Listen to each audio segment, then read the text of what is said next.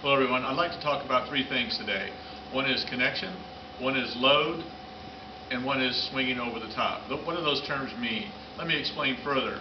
Connection, as it relates to the golf swing, is simply the big muscles of the upper body swinging in one piece against the resistance of the lower body, creating a spring-like effect and a coil. Once you do that, you really don't have to think too much. The downswing will take care of itself.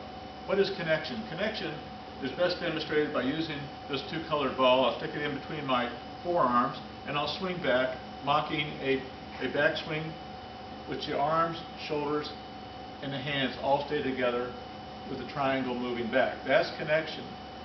What is a disconnected swing? I'll drop the ball. A disconnected swing is one in which the arms go independently from the body, an all-arm swing. We have all seen that and done that.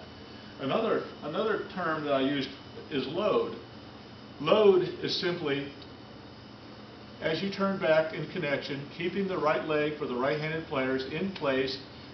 As you swing back with connection, you'll feel the right side tensing up in the lower right side as you turn back into the right side and to the thigh.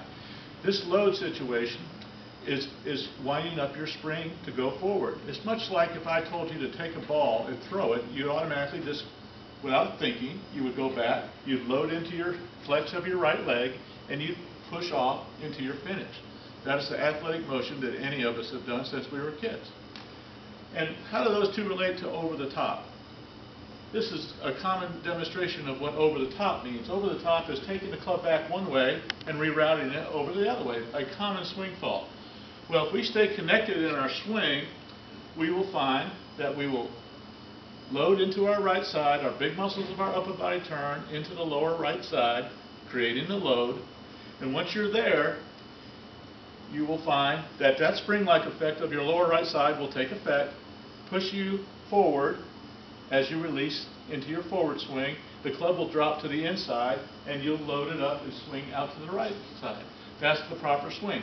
If you don't do that and you don't load and you don't use connection, arm swing only, the weight stays on your left side, the only thing you're going to have left is a reaction to the ball, and that's when we come over the top.